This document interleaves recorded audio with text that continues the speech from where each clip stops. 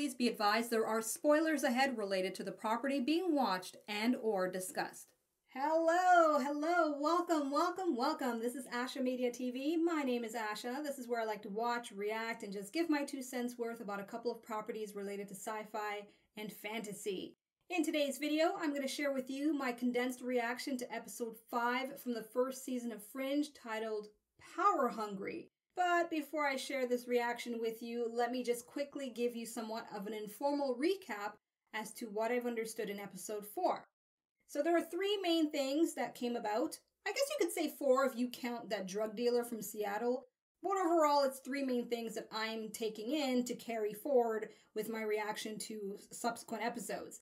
So first being the Observer, the extraordinary looking man named the Observer by the Fringe team. And this is a person who I'm understanding thus far has been observing a variety of paranormal or fringe science related or the pattern related events for decades. And Olivia was able to spot him at a variety of places in a bunch of pictures they have within 3 months, whereas it took apparently Broyles and his team a whole year. So I've taken note of that. There's something obviously special about Olivia. How is it she was able to spot that particular person in a shorter period of time? I don't know. So we'll see. And then we have, of course, the situation with Walter and Peter, where apparently the Observer saved Peter and Walter from death many years ago. And from the process, I guess, he used in saving them, it created somewhat of a psychic link, so to speak, between Walter and Peter, although Peter's not fully aware to what extent or what really that means, and nor am I, to be honest, and nobody wants to spoil my experience with this show, so I've had very little correction of whether or not what I'm perceiving is right or wrong, so I'm just letting you know that, okay? Alright, so then we have, of course, the alien technology that was discovered in episode 4, this cylinder, suppository-looking shaped bomb, or I wouldn't say bomb, but it acts like one, and it bombs downwards instead of bombing outwards, right? And, of course, the massive cliffhanger at the end where FBI agent John Scott returns from the dead to his ex-lover or current lover, I'm not sure about that just yet, Olivia Dunham. So that's how the episode ended off, and I'm looking forward to seeing if that's where we're going to pick up from. I don't see how we wouldn't. And so here's a short version of my reaction to episode 5 of the first season of Fringe. Play. Worcester, Massachusetts. Joe! You're gonna be late. Mama's telling you to wake up. Oh, is he recovering from a fever? Oh no, he's recording.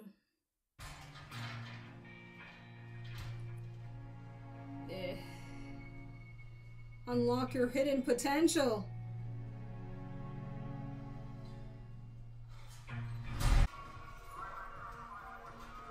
Meager.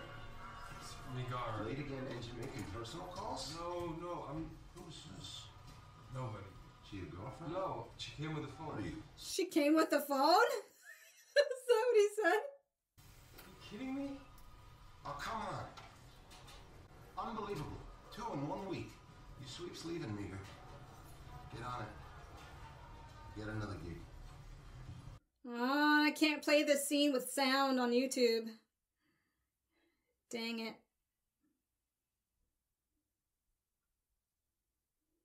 How are you today? And we're still at the regional managers meeting tomorrow? Aww. Great. His crush? Yeah, thank you. Don't you usually have a little tablet thingy with you? Yeah. I usually do.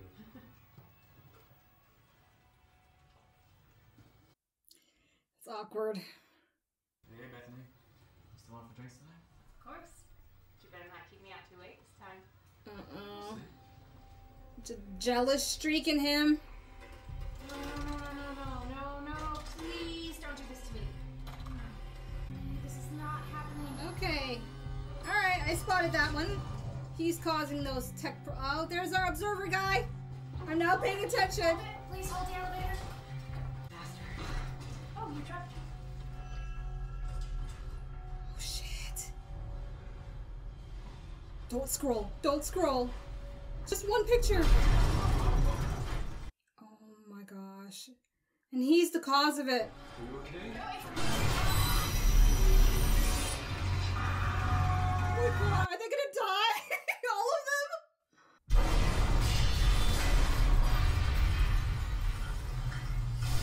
No! Yep. Oh. Oh, he's alive! Oh, are they gonna make him the sole survivor and that's gonna be the big mystery? Oh no. I thought there'd be more blood, to be honest. I mean, that's quite an impact.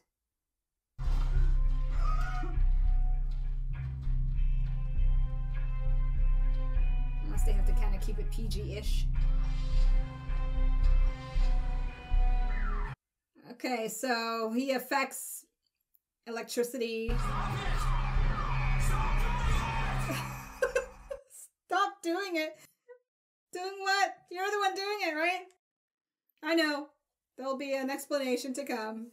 So I trust you. At least enough for me to not think you're gonna think I'm crazy. No, of course not. I'm surprised we didn't start where we left off. You saw John?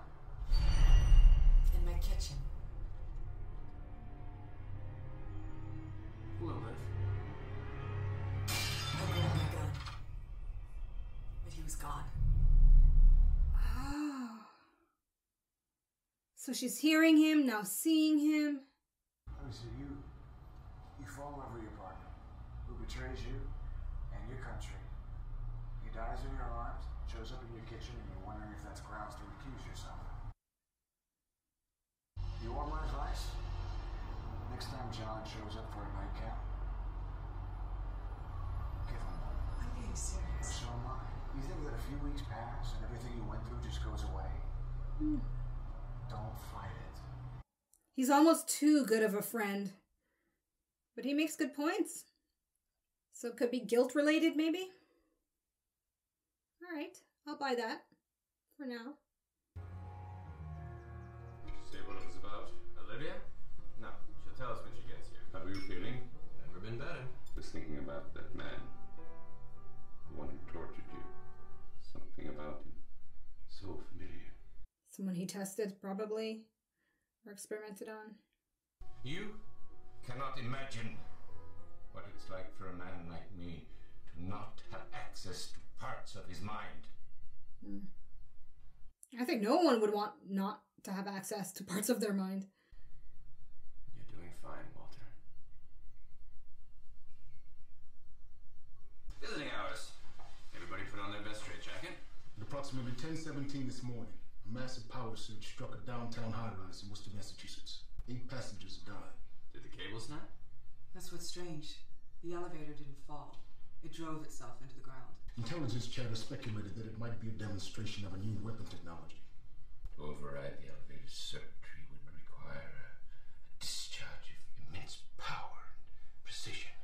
Okay, so what's going to be the connection with that guy? We need to know what happened, how it happened, and who's behind it. Alright, so another pattern. They always have a previous case related to the case in the episode. Noted. So you've been briefed on what's happened? Damn elevator powered itself into the floor. Never seen anything like it. For some reason, the motor just kept going. Nearly melted the shoes. Which is technically Impossible? Yeah, we're seeing a lot of that lately. And that guy was under great emotion. It's almost like another generator came online, jacked into the system, and overloaded it with double or triple the voltage. So I'm wondering if that guy's emotional state amplifies the charge he puts out. This woman displays all the symptoms of a classic Thermoelectric trauma. What are you two saying? He's saying that all these people were electrocuted. Electrocuted. Okay, simply said. 24 karat gold. Traces of nickel. Possibly cobalt. Oh, look at that!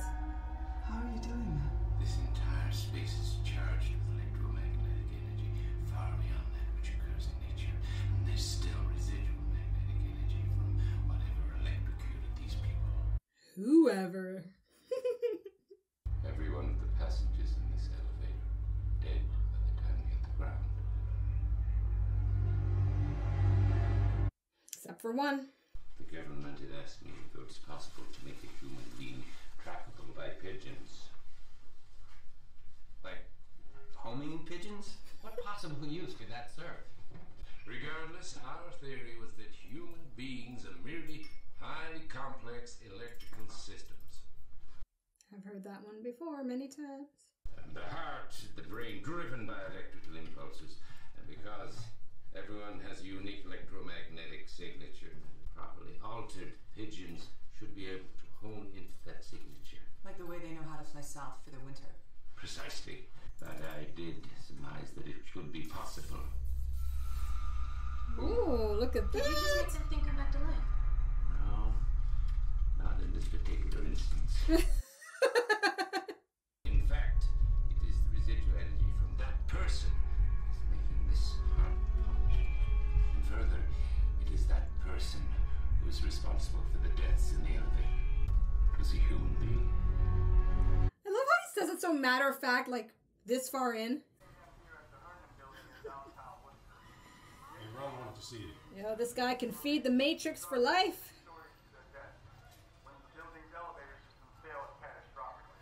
How long has he had this as an affliction? I mean, he must be aware of it to some degree with all the notations of his temperature. Remember last week what I said to you? The words I used? How sympathetic I was? What did I say? I said you had to stay on the damn grid and stick to the schedule because the system here, even when things are working, depends on people like you being at the very least reliable. I've had a really hard day. You're fired. Go. Mr. Get Boyd! out of here, Meager. I don't want to see you in this building anymore. He's gonna do something to him. I want to know if it's intentional.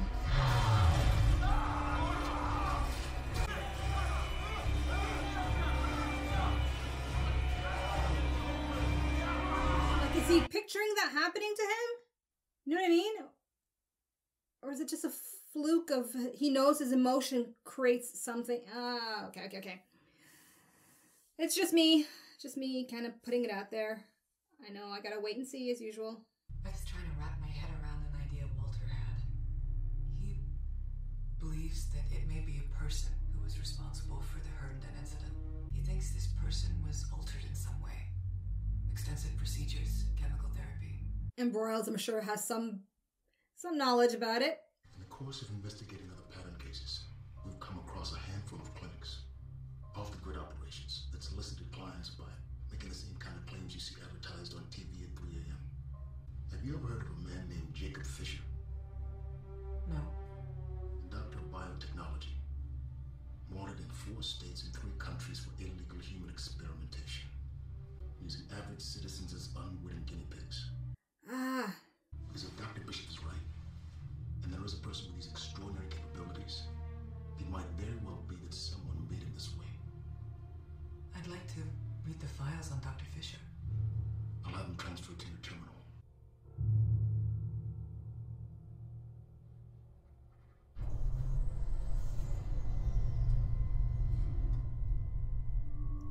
Uh-oh. Is Electro Man in the building?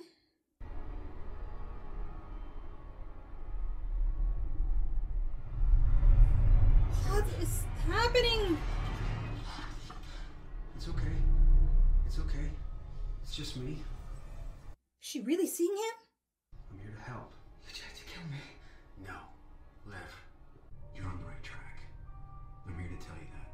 You're looking for a person, but Jacob Fisher is after him also. You need to get to him first before Fisher can use him.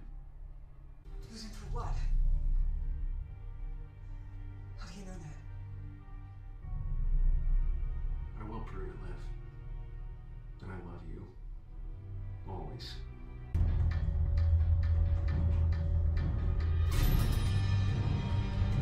Good luck trying to outrun this. He won't be in there.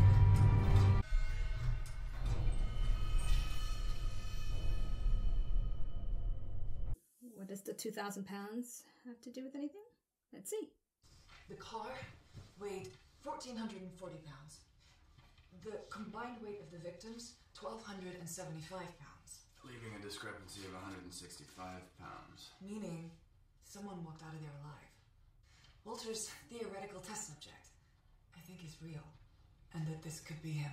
What is Walter doing? If he was in the elevator car, he should have been electrocuted just like everybody else. And that's if the impact didn't kill him first. Not necessarily. This person is both the source and the conductor of a large amount of electrical current, then it could well induce a form of electrodynamic levitation. So he floated. Like my necklace in the elevator. Like Magneto.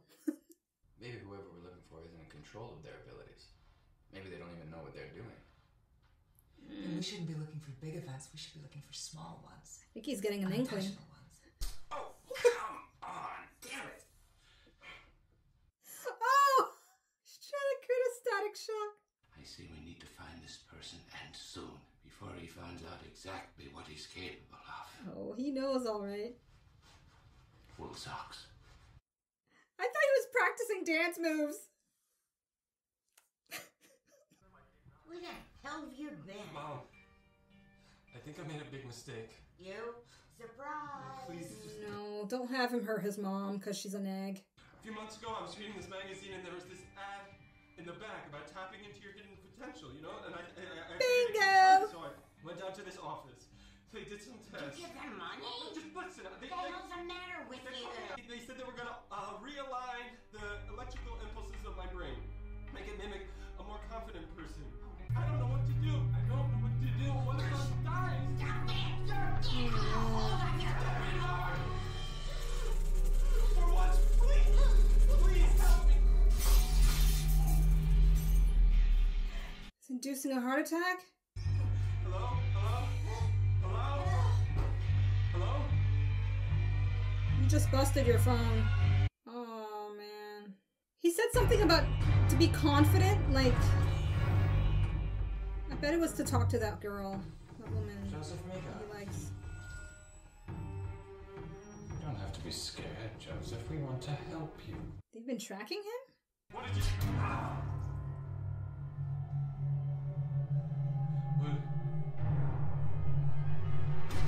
So chances are he's not the only one they've done this to, right? Especially if it wasn't a newspaper ad. More experiment people to come. Hey, I've got another incident. Hold on. Bi-coastal parcel. Guy lost his hand in a conveyor malfunction. Bi-coastal parcel. Yeah. I gotta call you back. Connect the dots. Bi-coastal parcel. Joseph Meagar. Good memory to remember that. She was found dead. A pacemaker malfunction. Olivia thinks they may have found our guy. Yeah, now we just have to find him. Pacemaker, okay. That's unfortunate. Walter wants to know what's in the apartment. What kind of gadgets? Specifically electronics. Okay, there's a answering machine. An answering machine. Telephone. Boombox. Fan. Boombox. That's a device for playing music. Cassette tapes, yes? Yes, but now's not really the time. Tell Olivia to come home. I know how to find him. Okay. With a cassette tape. Given the strength of Mr. Meagar's electromagnetic signature, plus his proximity to the tape, I have little doubt that that cassette has been imprinted with Meagar's electrical signature. There it is. That's him. That's Mr. Meagar. What's his name again? You believe we can find him using pigeons? It's possible. As I've said, I can program carrier pigeons to track a strong electromagnetic field. We have his signature. Now all we need are birds. Wow, is there like a pigeon farm somewhere nearby, you know? How do you collect 24 birds? You ready? Yes, ideal. It's gonna be so cool to watch. Fry one of those pigeons. Oh, no, please don't. It's his motto. That's not comforting. So we set all of these birds free and they... Fly to Joseph Meagar. Yeah, I know, me too. I'll believe it when I see it. Can you imagine? They fly to him and just shit on him. I kind of hope they put that in for humor.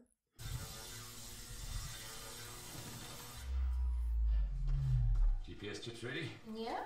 So we're putting GPS chips on carrier pigeons to find a man who can control electricity. I have you to thank for that, don't I? Yeah, that's me. Let's hope it works.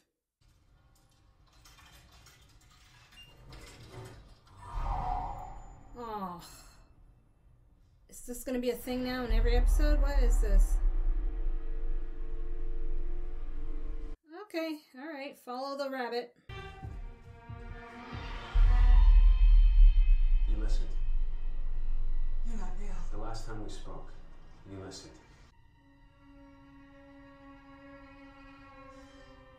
Oh, that's weird, especially if she's really not seeing him. Guess it'll give her some peace of mind. I didn't betray you. You know that. In your heart. You know I wasn't the one.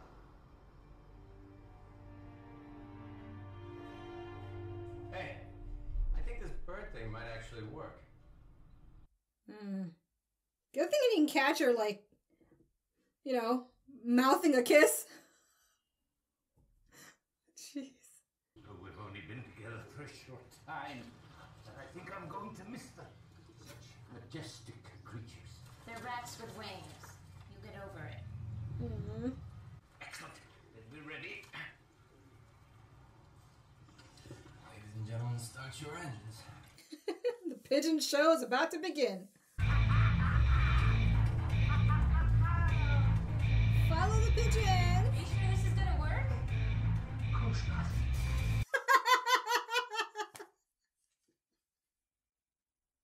Of course not.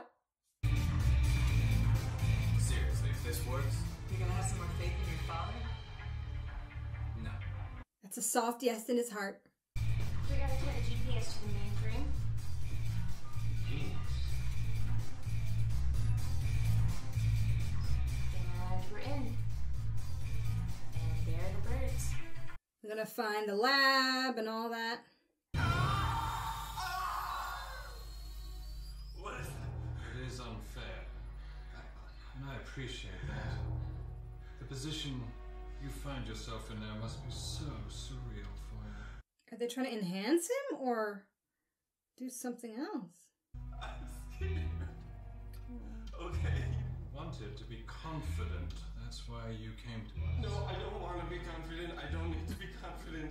But you are now. You are special. Well, he obviously doesn't feel or look special. Alright, I think they've stopped. There. All right, I got it. I see it.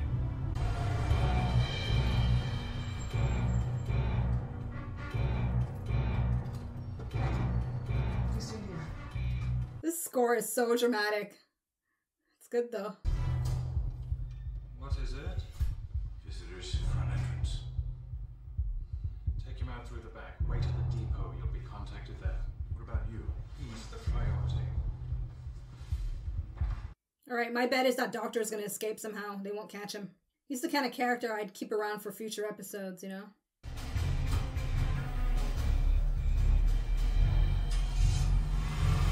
He's juiced up! Oh! I guess control now is in his grasp.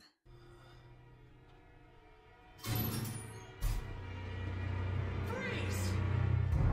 Stop!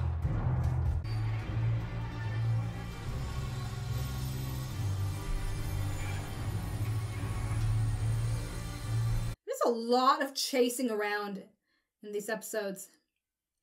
Like, it's been a consistent pattern since episode 1.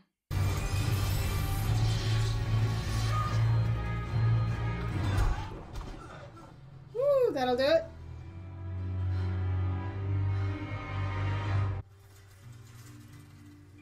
Oh, well, they did catch him. Okay. Keep heavily sedated for a while. He just seemed like the perfect maniac doctor.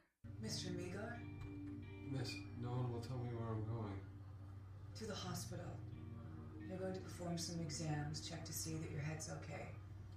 But I'm gonna have some questions for you. I want to go home. I'm afraid we can't let you do that. He'll be added to the massive dynamic collection. It always ties back to them. That's been obvious since episode 1. Thank you, my dear. What's my name? Astrid! Starts with A, yes? Astrid. I knew it. I'm glad they're getting along again. You haven't seen yourself lately. I haven't been sleeping very well. See you tomorrow. Have you been seeing him? Your friend, John Scott. Well, okay, no, how does he know that? I've been having hallucinations. No. Not hallucinations. What is this? But I believe when you were in the tank, John Scott, that part of his consciousness crossed over into yours. His memories, experiences, thoughts. You understand me, yes? He appears. Right in front of me, he talks to me. Yes, he would. Like a waking dream. Because he doesn't belong there. Your mind is expelling him. Exorcising his thoughts. He'll go away, is that what you're saying? Yeah, that's what I'm understanding. I don't know. Do you really want him to? Oh, so now it's on her? How much she's consciously wanting him there? Oh my gosh, that's insane!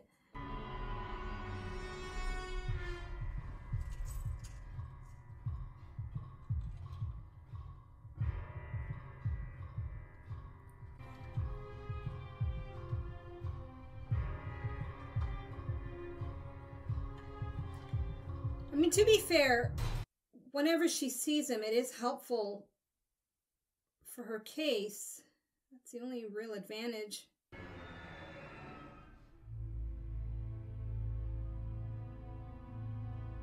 And he's led her to some underground office. The files you found in the cellar. Apparently, John Scott was conducting his own investigations. But it appears that many of the cases were pattern related. He knew about the pattern. He also knew about our friend Dr. Fisher. In fact, he knew quite a bit more than we did. And there was also something else. John Scott's personal effects. It would seem some of them were intended for you. He really did love her, right? He just had to do what he had to do with whatever he was doing.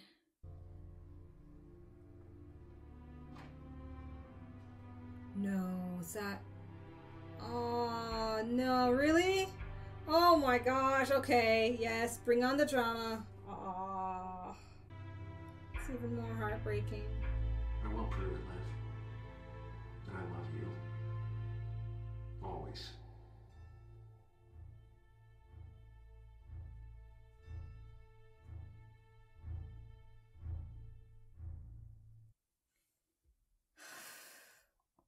Dang. Quite an episode. I can't get out of my mind, though, that Walter just knew about the residual effects of when she was in the tank. And I'm like thinking to myself, why wouldn't he just tell her that? Like after it happened? Why didn't he give her some forewarning of that possibility? Because now I'm wondering, and I'm obviously going to have to go and watch the previous episodes again to know if when John died, was he like looking out for these symptoms on her part before he said anything, right? Just like he noted that she hasn't been sleeping, she hasn't been herself. And then it's like, okay, maybe now's the right time to tell her that likely you're seeing John Scott because, you know, reasons with the whole thing of his consciousness linking to hers. Yeah, that really took me for a loop.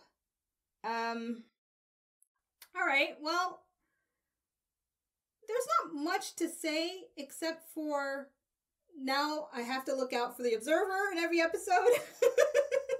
And if I spot him, I spot him. It's like I have to be in this somewhat Where's Waldo mode.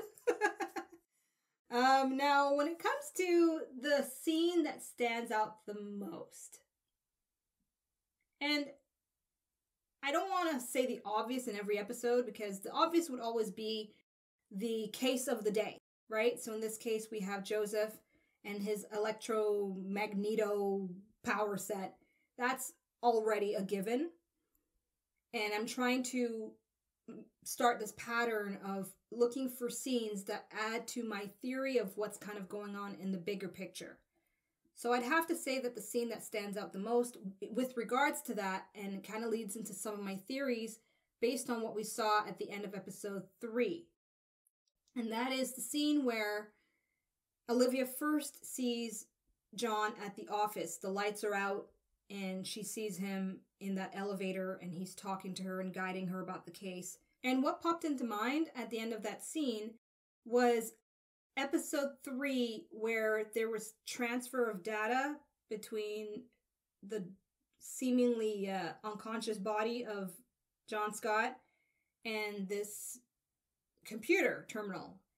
And so I was wondering if maybe somehow he was telepathically talking to her, like from that room to where she is, but how she's perceiving it is as a vision. But that doesn't seem to be the case according to Walter. So what I'm understanding so far, until further correction, is that essentially when she was in the water, as he said, his consciousness linked up to hers. Therefore, it seems as if it's only going to stay there for as long as she's allowing it, based on her own need or want to see him and somewhat interact with him. I mean, at the end of the day, she loved him, and he apparently loved her. So that attachment, that emotional attachment, is going to be this deciding factor for her of how much of his presence or his consciousness stays linked with hers. It's really mind-boggling. Really cool, though. Really cool. But I can't deny that for some reason I can't articulate right now, I am annoyed that Walter just knew that and presents it conveniently at that point in time. Because I thought they would have at least maybe make it a little bit more dramatic so that she struggles with this for at least 2 or 3 episodes and then comes clean, or perhaps has somewhat of a psychotic episode that causes Walter and Peter to investigate what's going on and make that its own case. I'm not trying to put down the story writing and all that. I'm just saying it's ideas, right? It's ideas of other alternative ways I would have liked to have seen that revealed. But I'm trusting, don't worry, I am trusting this is where it is for its purpose that I'll see unfold in the next few episodes or what thereof in the next few seasons. I don't know. I don't know. This show truly is a mystery box experience and I am here for it. So when it comes to my Ashamoji rating for this episode, I have to give it 3. 3 Ashamojis because it's a good episode, but not great enough for me to want to rewatch more than once. I think that's fair. Anyway, I hope you've enjoyed this reaction video, and of course, I look forward to reading your comments about this episode without spoilers. And if you want to watch my full reaction to this episode, as well as get early access to my reactions, details about that is in the description box below, as well as details on how you can go about supporting this channel if you do enjoy what I do here on YouTube. So in the meantime, until my reaction to episode 6, I'm tuning out, peacing out. Goodbye. Thank you so much for watching. Be sure to subscribe and check out my other videos.